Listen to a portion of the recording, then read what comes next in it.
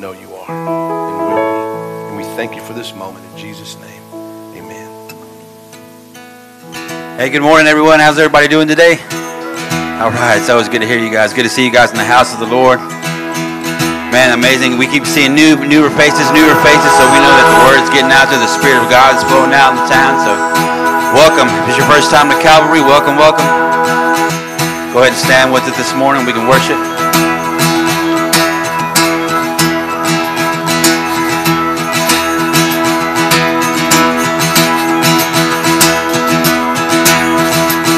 Feel free to clap along. It's free.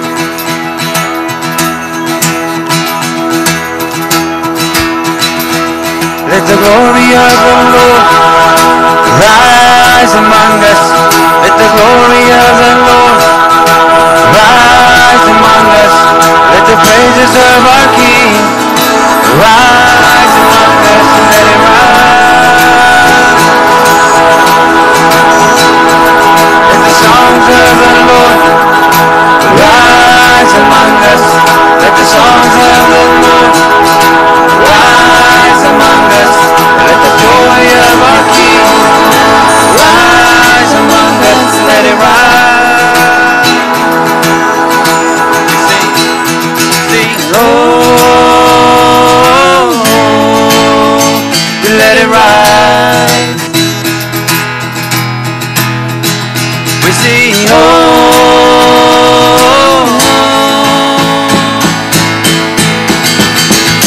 let it rise. Let it rise.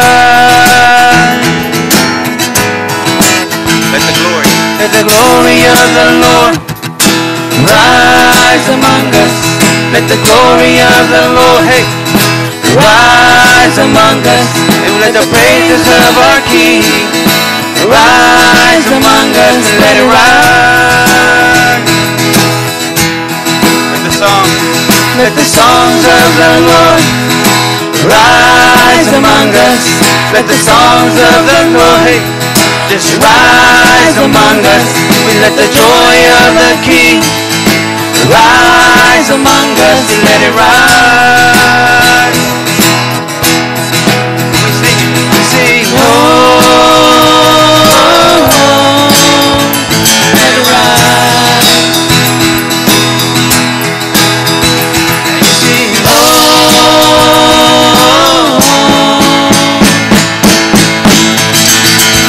Let it rise. Let it rise. Let it rise. We want it to rise. Let it rise. Let the songs of the Lord rise among us. Let the songs of the Lord rise among us. And let the joy of the King rise among us. Let it rise. Let the glory of the Lord, hey, rise among us. Let the glory of the Lord rise among us. Let the praises of the King rise among us. Let it rise. Here we go, sing it out. And we sing, oh,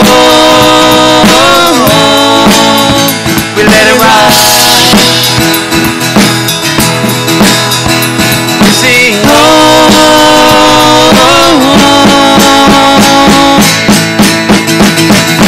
let it rise. We let it rise. Let it rise. We want it to rise. Keep clapping.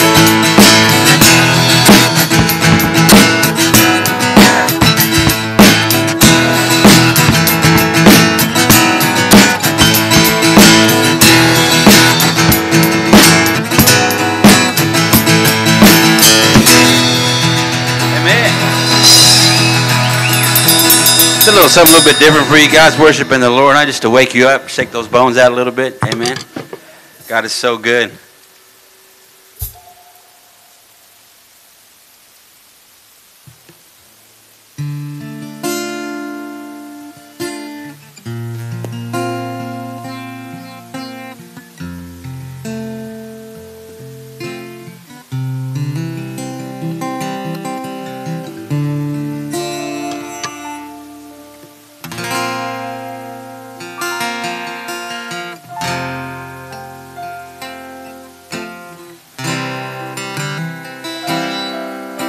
speak the name of Jesus over you. In your hurting, in your sorrow, I will ask my God to move. I speak the name 'cause it's all that I can do. In desperation, I'll seek heaven and pray this for you. I pray for your healing. The circumstances will change. I pray that the fear inside will flee. In Jesus' name, I pray that a breakthrough will happen today. I pray miracles over your life. In Jesus' name, in Jesus' name.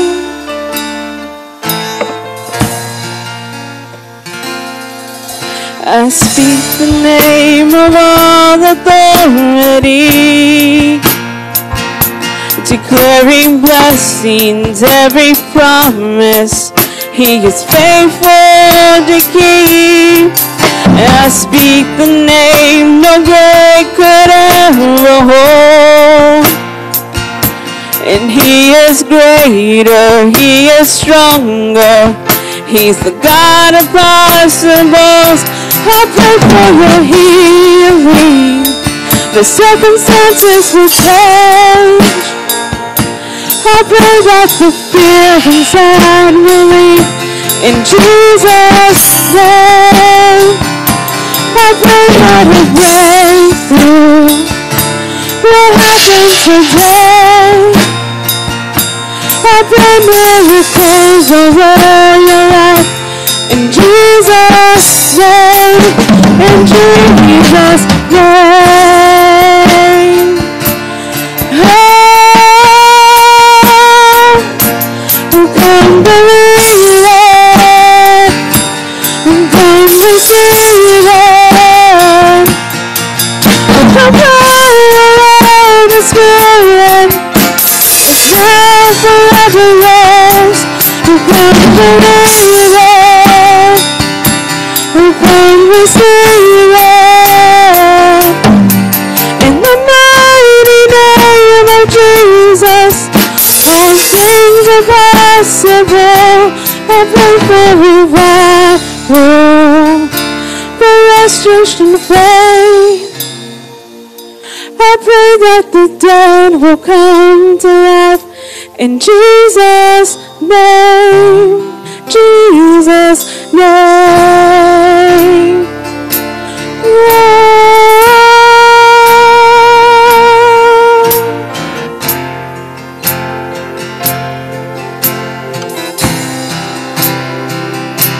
I pray for your healing. The circumstances will change. I pray that the fear inside will flee. In Jesus' name, I pray that a breakthrough will happen today. I pray miracles over your life. In Jesus' name, in Jesus' name.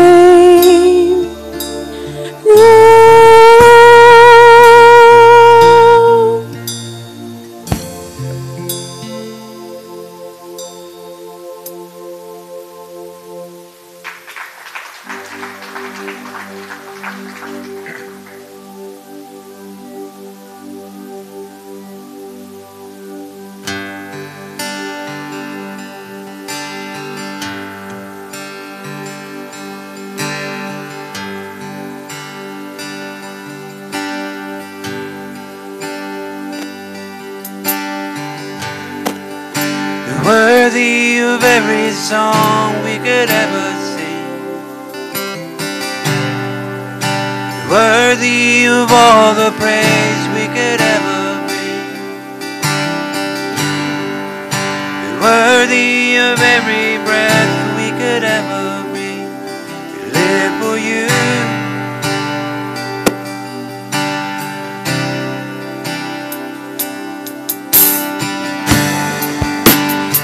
Jesus, the name above every other name.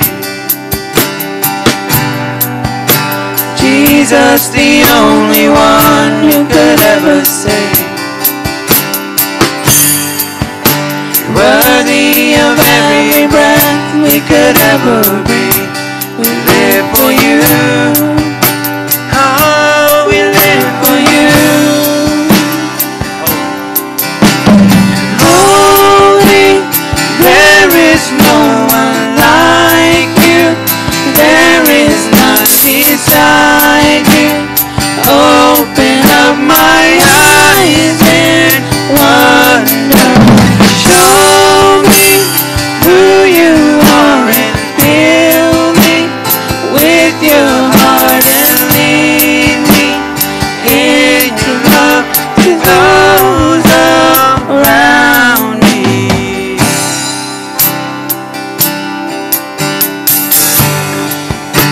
Jesus, the name above every other name.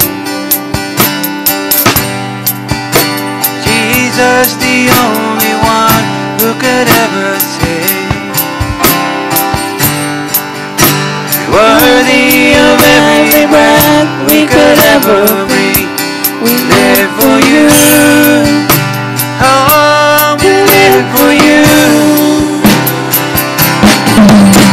And holy, there is no one like you. There is none beside you. Open up my eyes and wonder. Show me who you are and fill me with your heart and lead me in your love to those around me.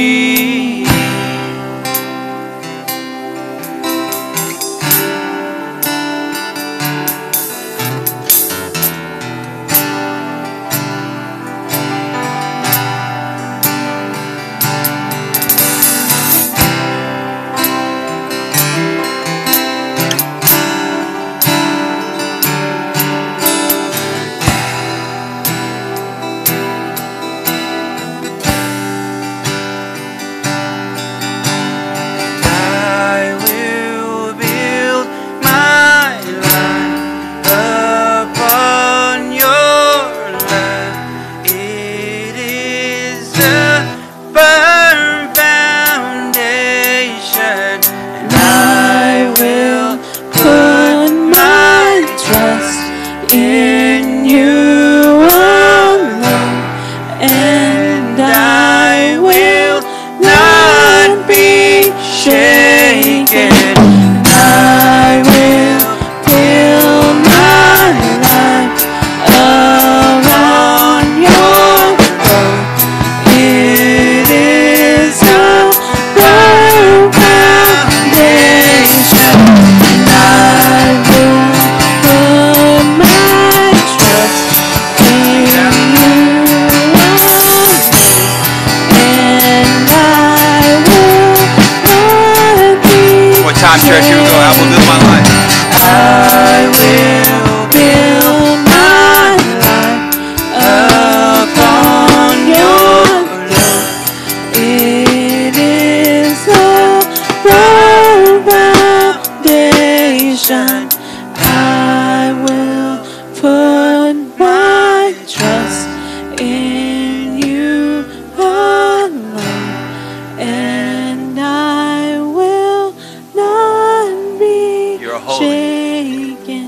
And holy, there is no one like you. There is none beside you. Open up my eyes and wonder. Show me who you are and fill me with your heart and lead.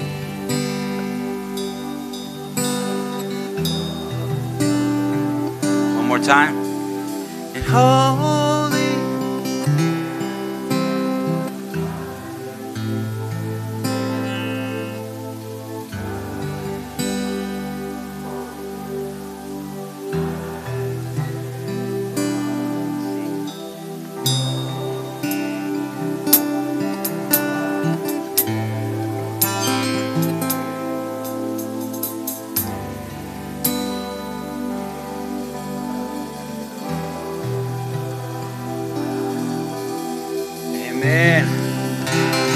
may be seated.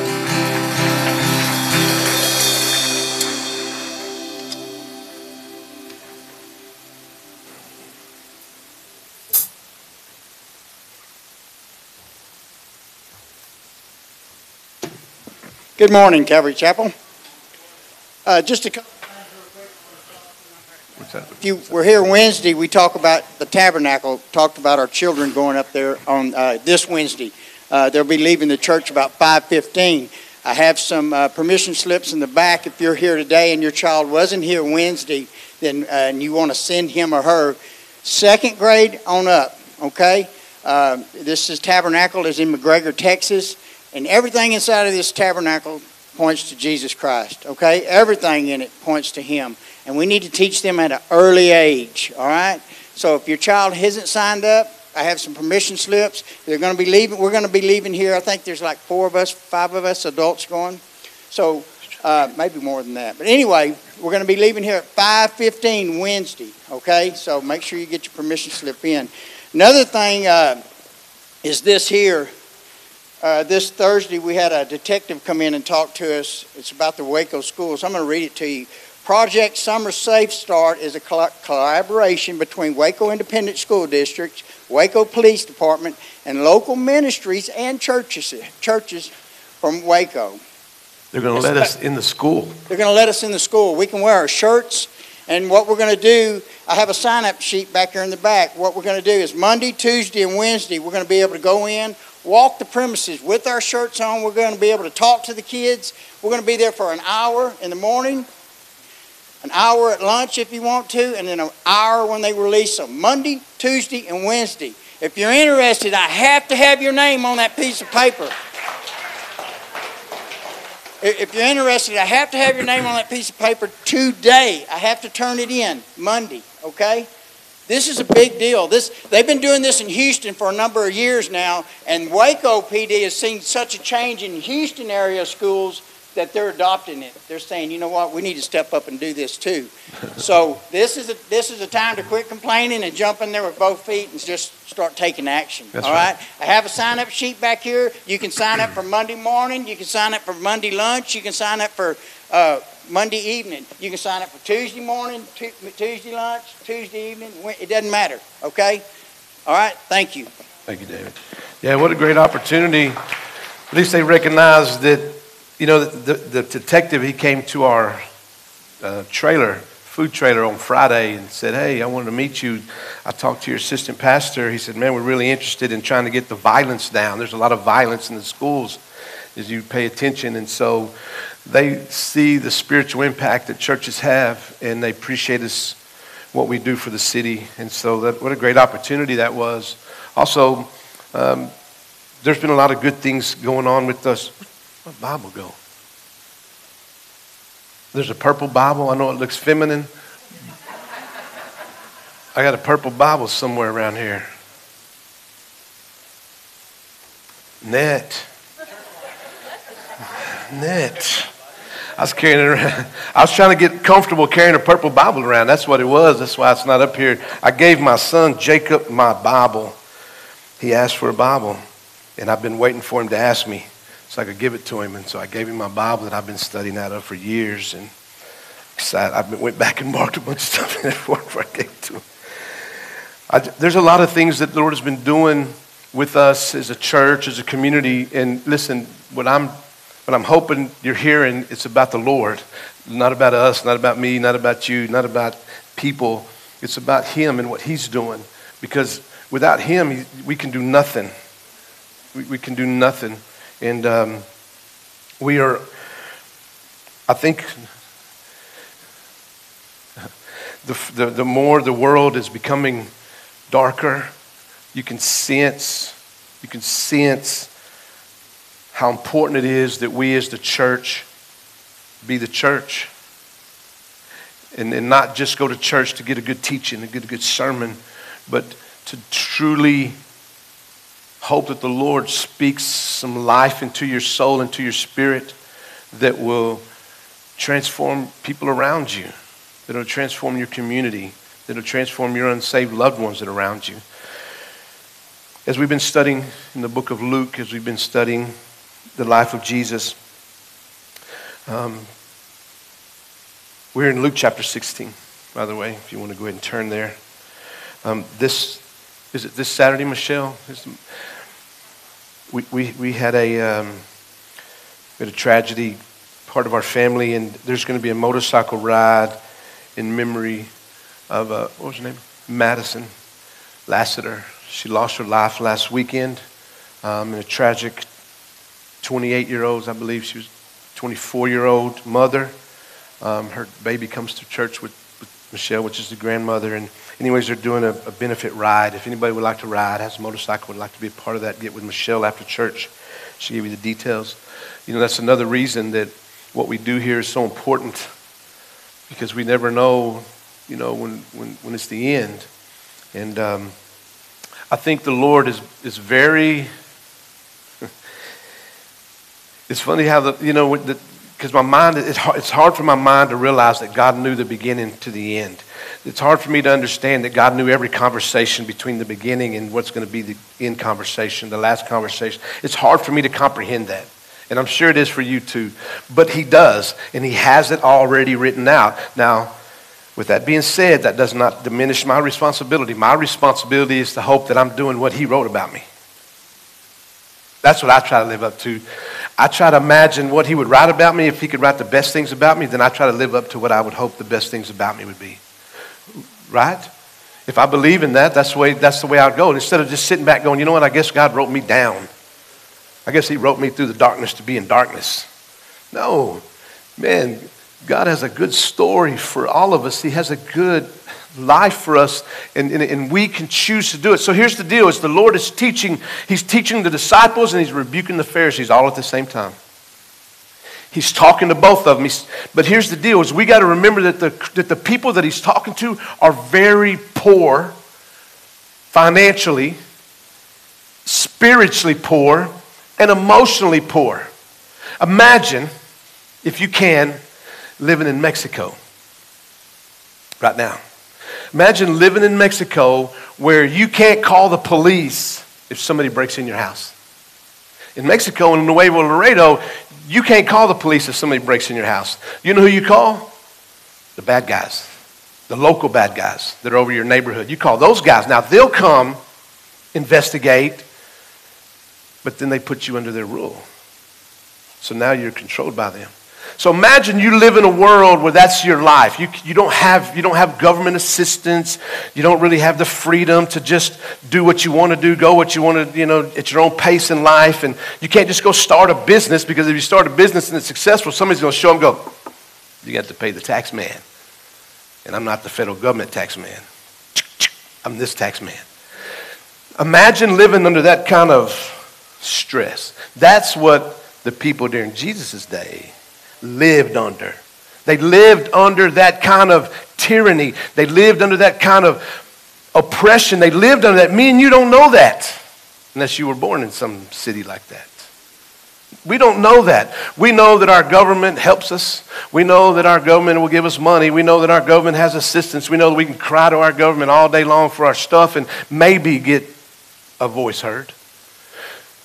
So if Jesus Christ is walking the people to heaven out of this life, he's focusing on the common people, the hardworking man, the man that's oppressed. He's focusing on the man that's carrying the burden of life. The man that's carrying the burden of life gets up every day, works hard, what he's got to do to pay his bills, to take care of his family, right? That's what we think a man's supposed to do. Get up in the morning, work hard, put everything he's got into his kids, into his families, to make sure they got what they need. Now, in the old days, you did that by chopping wood, raising chickens, milking cows, keeping the pigs fed, sewing your own clothes, making sure your roof don't leak. You were responsible for your whole life.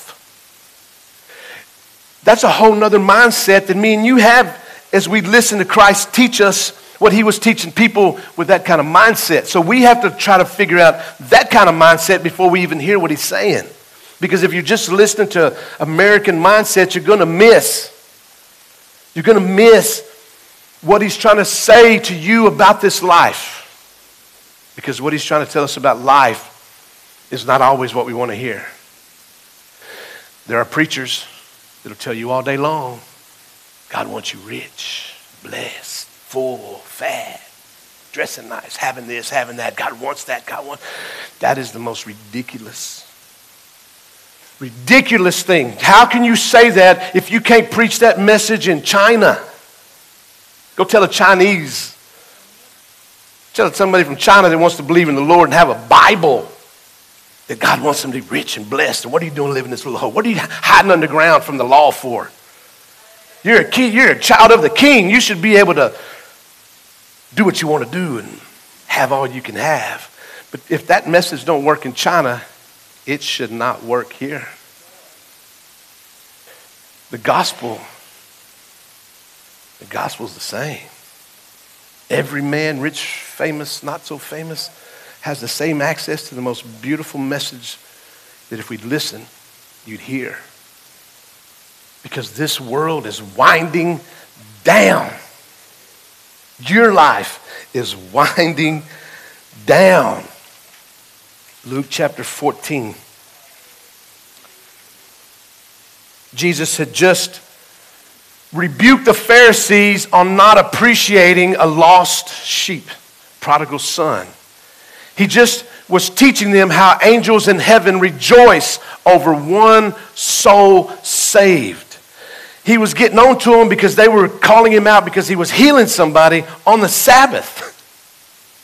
And he said, you get upset with me for healing on the Sabbath, but you'll pull your donkey out of a hole on the Sabbath. And here I have a human being that I want to help on the Sabbath, and you're going to get on to me because I'm helping a fellow child of Abraham? Think about that. Think about, those are the religious leaders keeping people from coming to Jesus, so he's upset because anybody that keeps anybody from Jesus should make the Lord very upset. And there are a lot of people out there that get in the way of people wanting to go to church. How many people have hurt your feelings or made you mad before and made you stop going to church? Because what people did. Let's look at Luke chapter 14. Now it happened as he went into the house. 16. He also said to his disciples, there was a certain rich man who had a steward, and an accusation was brought to him that this man was wasting his goods. So he called him and said to him, what is this I hear about you? Give an account of your stewardship, for you can no longer be a steward. One of these days, each and every single one of you will be held accountable for the stewardship of your existence. Your existence, which is your life choices, your life attitudes, what comes out of your mouth, what you allow to come spewing out, the actions you do, everything you're going to be accountable for. And here's the interesting thing is, the Lord speaks a lot about stewardship, and so I think the first thing we need to understand is a steward is somebody who has control of somebody else's stuff. For one, you are not your own. Any Christian that knows the scriptures knows that the word says, you are no longer your own, you have been bought with a price. Right? You are no longer your own. So at that point, God's saying he owns you, but he's going to give you stewardship of your appetites, of your choices, of your fashionistas, whatever you are. He's going to give you the ability to be the steward of your talents, of who you are. He's going to give you and here's the deal. We don't get to pick what he stewards to us. This is all I got in all its glory is me. That's it.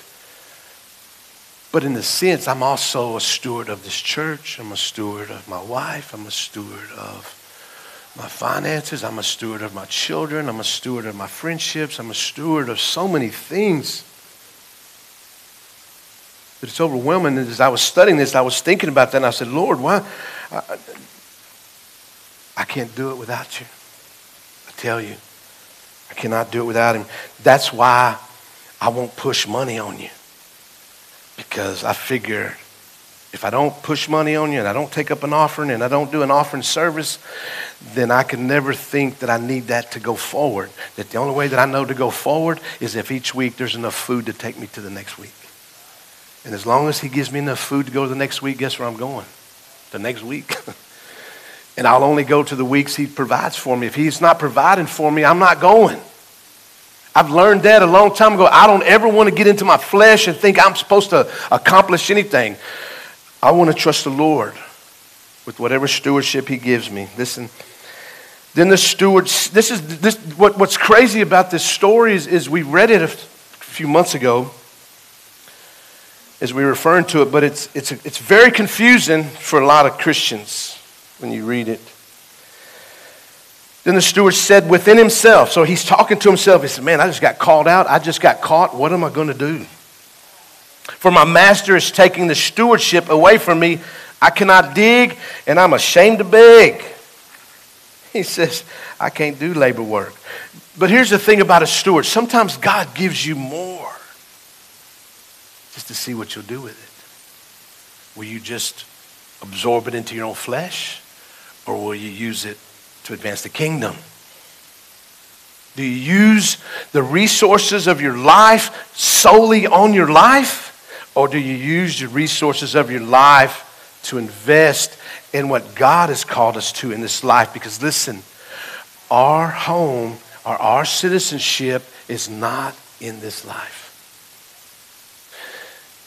You guys are stewards of a wonderful child. And we are stewards of how we love you guys. You just enjoy the stewardship that God gave you, and you're doing a great job. All of us, adopted kids, adopted parents, are stewards of children they didn't birth, but man, what stewards are you guys when you do that, when you take another person's child in and you make it your own. You become the steward, and you step up to that stewardship. See, some stewardships you get to step up to, some just fall in your lap. But it doesn't matter. You are responsible for whatever is in front of you, whatever is in your lap, whatever you have, the broken down car that you have. You are a steward of that, and you better do good with it or you won't get a better one. If you can't take care of the $5 he's given you, he's not going to give you 10. The devil will, because he wants to see you take it and indulge in it and soak it in and spend it on yourself. He wants to see you do that. God doesn't. Watch. This is what's crazy. I can't beg, can't dig. I have resolved what to do, that when I am put out of the stewardship, that they may receive me into their houses. This is what's the most important thing is, this guy is forward thinking. He's thinking ahead, because the whole purpose of what God is teaching us here is, as Christians, we're not thinking ahead. We're not shrewd enough to think ahead and to think, because sometimes it may seem worldly to think ahead, to prepare. With our food pantry, we think ahead, don't we, David? We think ahead. We go, man, we only got so much meat. We only got so much chicken. We only got so much, man. We only got 200 or 300 pounds. We need to make sure we keep 500, 600, 700 pounds of meat every week if we can, because you never know. We're forward thinking. We're shrewd like that. We're thinking for all of us. We're not just thinking for ourselves. We're thinking for all of us. We're shrewdly trying to take advantage of opportunities that come our way. That's being shrewd, because listen what he says. So he called every one of his master's debtors, not his own debtors, his master's debtors. So he uses his master's name. How many people use the name of Christ? Christian. It says, and said, how much do you owe my master? And he said, 100 measures of oil. So he said to him, take your bill, sit down quickly, and write 50. And the amounts here are like years worth amounts. This isn't just like a week debt. This is like a year debt. These are big things.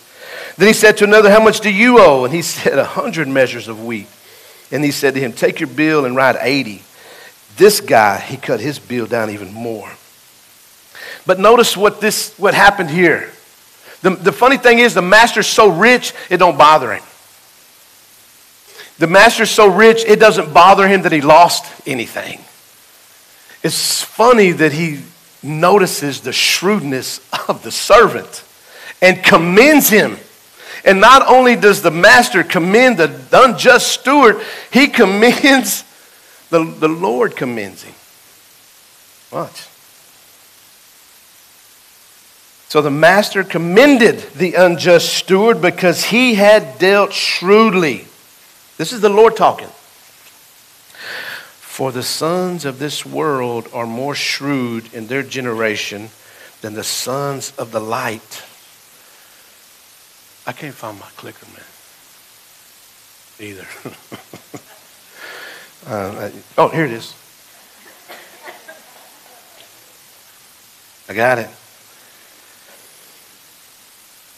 The Lord says, for the sons of this world are more shrewd in their generation than the sons of the light. It sounds like he's saying Christians need to step up on being shrewd. Now, we hear that word and it sounds negative. Let me tell you what that means, what I've learned it means. And I'm going to use a great example that we all have been hearing about lately. And that's that beautiful food truck in the back. Listen, the funny thing is, our goal was just to feed disasters. And I know you know that story. I know many of you already know that. But when we were offered a food trailer, we could have said, let's take that food trailer, let's park it in the back and save it for whenever there's a disaster. Right? That's what he bought it for. We could just park it in the back, set it back there, and just practice using it, and then just have it sitting for, or we could go, hey, it's an opportunity to generate income for that ministry. People need to eat. It's certified food trailer, passed all the tests. Everybody's certified. We can do it. How about if we take that food trailer and serve it and let it make a little income for the ministry? We pay a couple people that work in there, and then we use the money to save up for that. Isn't that being shrewd? Isn't that being shrewd? That's going, you know what? That's forward thinking. That's exactly what we're supposed to do as Christians. We're always supposed to think forward. But what happens is most of your forward thinking is selfish. I want to retire. You know, and that's okay, because you should be able to do some of those things when you retire. But if that's all you're lusting after, if that's all your money is going for is just your retirement to take care of you, and there's no access or place for the Lord to be used in all that or be glorified in any of that, we have to be careful, because it's in our flesh. Then he says this, and I say to you, this is Jesus saying this. And I say to you, make friends for yourself by unrighteous mammon. Now, mammon is resources, the world's resources, financial money. That when you fail, they may receive you into an everlasting home. He who is faithful in what is least, this is how he helps us understand what he's saying.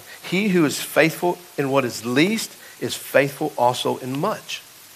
And he who is unjust in what is least is unjust also in much. Therefore, if you have not been faithful in the unrighteous mammon, who will commit to you your trust, the true riches?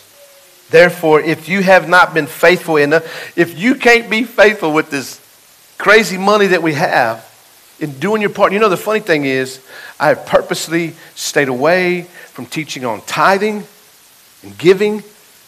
I present opportunities sometimes, but I purposely stay away from that because, man, you can turn on the TV and hear a message on that all day long. The radio on that all day long. There's so much more to who Christ is than money. But it sure seems like a lot of them spend a lot of time on money, although the Lord talks a lot about money. But he always talks it in a way that's not good. How about the rich young ruler? The rich young ruler comes to Jesus, hears these great things about Jesus. His heart is stirred. He seeks Jesus out. He finds Jesus. He comes up to him and says, what must I do to be saved? Follow the 10 Commandments, follow the law, do what's right, love the Lord your God. He said, all these I've done since my youth. Because even when the Lord said that to him, he still knew something was missing. That's why he said, I've done these things, but I still feel like something's missing. And the Lord says, yes, because it's connected to you. And you would have to be separated from it to know what it is. And he said, go and sell all you have and give to the poor. And you'll have riches that you can't believe. It said he turned around and walked away sad. Think about that. Everything inside of him told him something was missing. Everything inside of him told him that all the wealth he had, he still had something missing. I tell my daughter, no matter how successful you will be in this life, if the Lord is not a part of your life, you will not be successful. I don't want you to be successful apart from the Lord at all. I don't want my kids successful. I don't want them rich and famous without the Lord. I don't want them to know what it's like to live happy and all that without the Lord. I don't want that for them. I want them to need him. I want them to have to cry out to him. Because in this life, it's going to make you cry. This life will make you cry. Take your loved ones from you. This ain't no game. This ain't for show. I'm not doing this because I like it. I do it because I know how serious it is. And God has given me a particular gift, and I want to use it to glorify him, and it's my life. He said, and if you have not been faithful in what is another man's, if you've not been faithful in what is another man's, who will give you what is your own? No servant can serve two masters, for either he will hate the one and love the other, or else he will be loyal to the one and despise the other. You cannot serve God and mammon. Serving the Lord is cost you time. Lots. We are like Paul. And Paul is letting us know that he himself understands that he's a steward of the gospel. And he says, let a man so consider us as servants of Christ and stewards of the mysteries of God. See, I get to be that steward sometimes too, as I get to share the gospel with somebody that's never heard it before. Share the good news with somebody that's never heard it the way that I'm sharing it with them before. And man, I get to be a steward of that as well. But so do you. Did that change? Okay, take me back.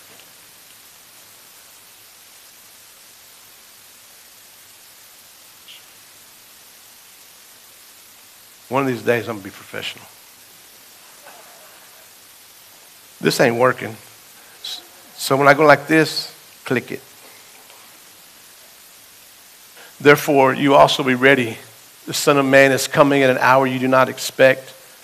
And Peter said to him, Lord, do you speak this parable only to us or to all the people?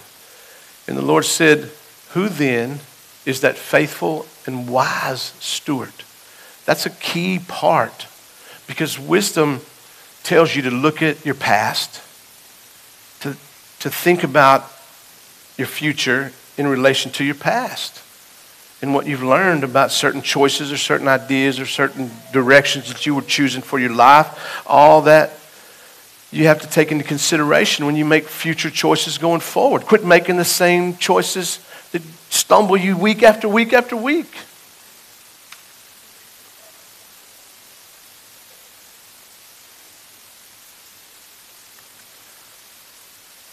Did I just turn it on? I forgot to turn it on.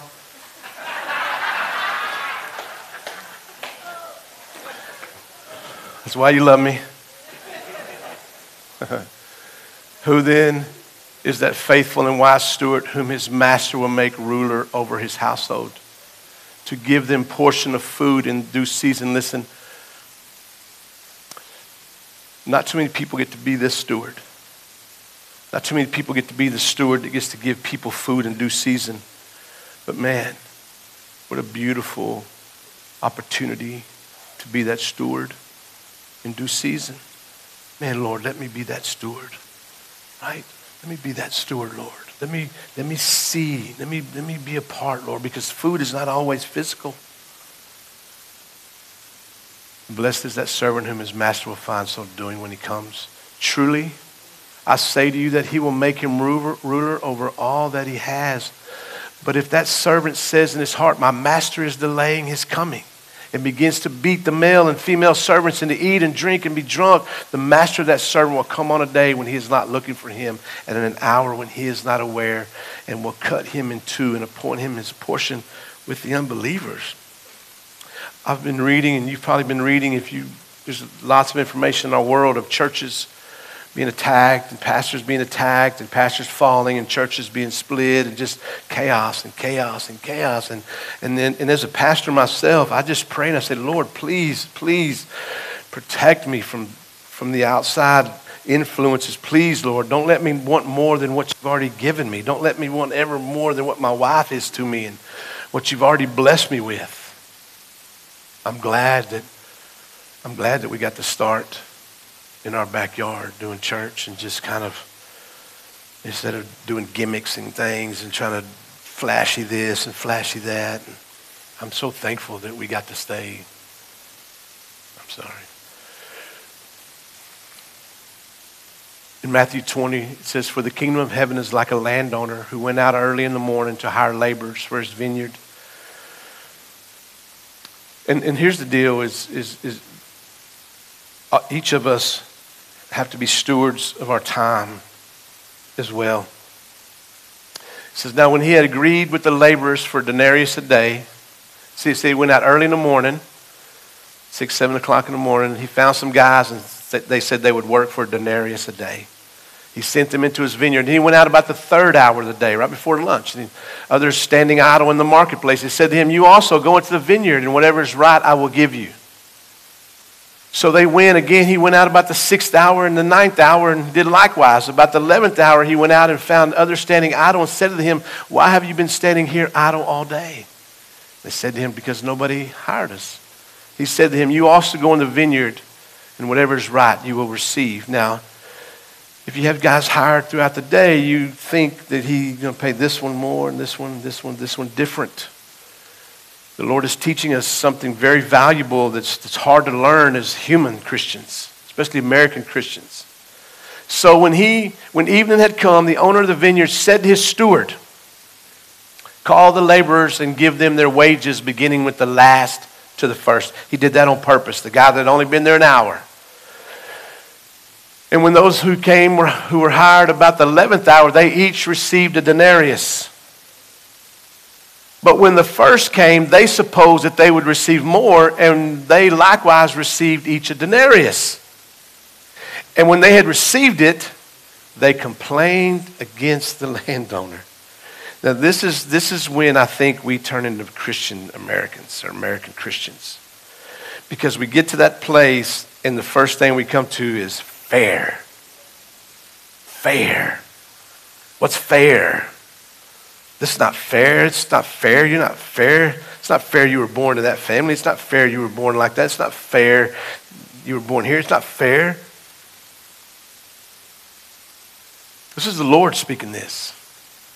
And when they received it, they complained against the landowner, saying, these last men had only worked 1 hour.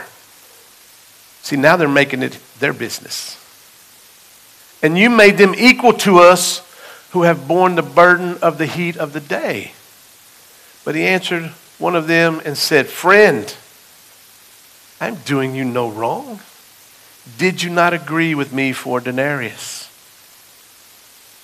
Take what is yours and go your way. I wish to give to this last man, same as to you. Is it not lawful for me to do what I wish with my own things? Or is your eye evil because I'm so good? So the last will be first, the first last. Many are called, but few are chosen. When I became a Christian, I believe the Lord fast-tracked me. I mean, I've been a Christian 30 years this month. I've been a Christian a long time. I've been in ministry, pastoring now for over 20 years. And I'm sure there's people that wonder how I did it, how I became successful, how we have a church with staff that we pay, how we have the finances to do that when we don't take up an offering. There's a lot of questions people have. But when I look at my life, I just go, Lord, they need to go to you if they want to know how to do it. I remember Chuck Smith would say, people would go to him and say, man, you know, how do you do church growth? He said, man, I just try to feed the sheep healthy food and just let them do what healthy sheep do, and they reproduce. And I believe that God has blessed us. It's all him. It's all him. And I feel like I'm the last laborer. I feel like I'm ahead of those that put in all those works for all those years. You hear about the missionary who was across the seas for 20 plus years, and he happened to come back across on his boat the same time the president was showing up on his boat, and there was all this fanfare, all these people out there blowing and doing all this for the president, and there was nobody there to greet him when he got off the boat. He just complained to the Lord and said, Lord, you know, I'm doing all this work. I'm out here doing all the suffering, all that out here in the sea, away from my family, and I come home and nobody's there to greet me. Guess what the Lord said? You're not home yet. We're not home yet. This isn't the place for glory. This is not the place for glory. This is not the place for glorying. This is not the place to be self-idol worshipped. This isn't a time and a place to just let everybody see your face.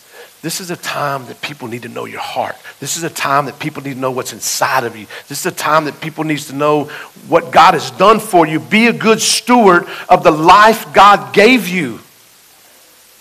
Be a good steward of the life remaining that God has given you. You're good. You're here. You're indestructible until you're not. But as long as you're indestructible, you give to the Lord what is His, and He gave you stewardship to take care of His business, not yours. What I've learned is I'm taking care of His business. He's all about my business. All about my business. You know, one of the ways that we're safe around here is that I brought the Bacas in.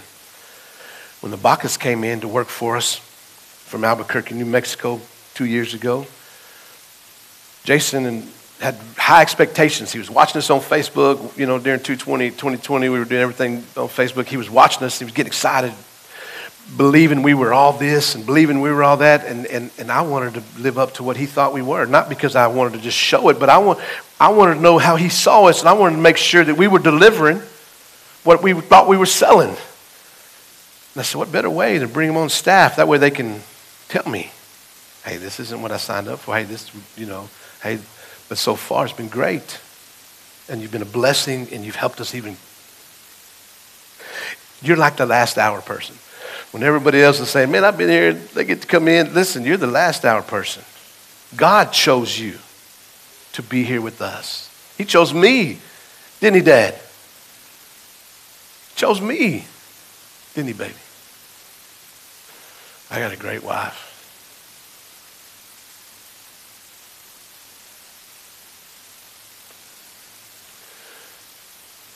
The last one. Because this isn't about money. It's about resources and your stewardship over your resources. If anyone teaches otherwise and does not consent to wholesome words, even the words of our Lord Jesus Christ, and to the doctrine which accords with godliness, he is proud, knowing nothing, but is obsessed with disputes and arguments over words. from which come envy, strife, reviling, evil suspicions, useless wranglings of men of corrupt minds and destitute of truth.